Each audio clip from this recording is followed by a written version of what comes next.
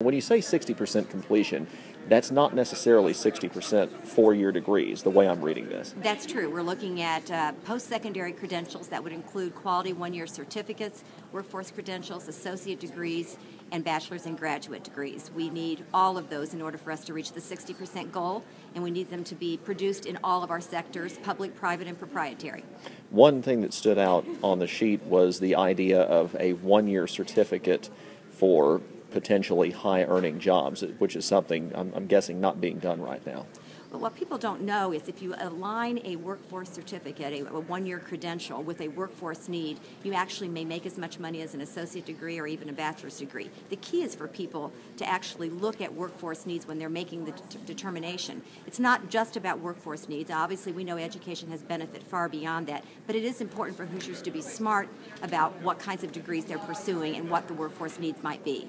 How does cost play into all this over the coming years, since costs are always growing rapidly? Well, clearly, affordability is an issue that's very important to members of our commission. We want to make sure that at a time we're telling everybody they need a post-secondary credential, that they can afford to get one. And so we're working with our colleges and universities to make sure that they're providing all the opportunities they can. But we think it's a shared responsibility. Students need to be academically and financially prepared, and we will make sure that they can get to college then. Then the trick is they have to complete. The completion is the critical part when it comes to affordability. If you don't complete and you leave with debt, it's a double whammy to you, sort of. You have both the debt and no credential, so you need to complete. And expanding opportunities to achieve that higher education too, not just the traditional campus anymore. That's exactly right. And a lot of colleges have taken that step already. They have, and what we don't realize is we still have the same number of people who are going to our more traditional schools, but because we've told so many more people they need to go to college,